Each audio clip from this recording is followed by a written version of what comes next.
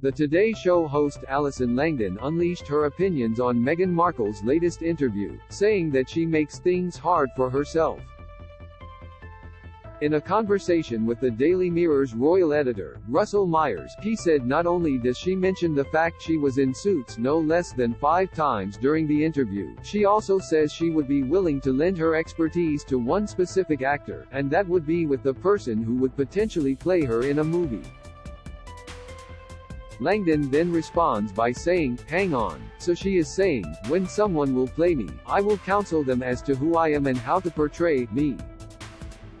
I mean, come on, she makes it hard for herself." Meghan was asked in the interview with Variety, "Is it odd, as an actor, to know that other actors will probably play you in the future?" Meghan responded by saying that she hadn't given the idea that much thought. Langdon's co-host, Carl Stefanovich, then commented on Meghan's cover shoot and compared the image to a dodgy bikie tattoo.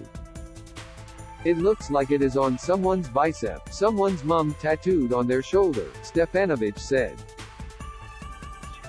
Langdon then replied saying, "I can't say I saw it, but now that you have said it." The comments from Langdon and Stefanovich come weeks after they called out Meghan for using a soundbite of Allison Langdon during an episode of her Archetypes podcast.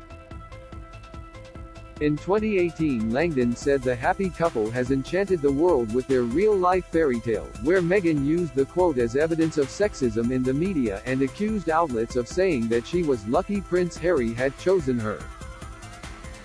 Last month, Langdon addressed the accusation and said she had never suggested Meghan was lucky. "Steam out my ears, what part of that was saying, Harry chose you?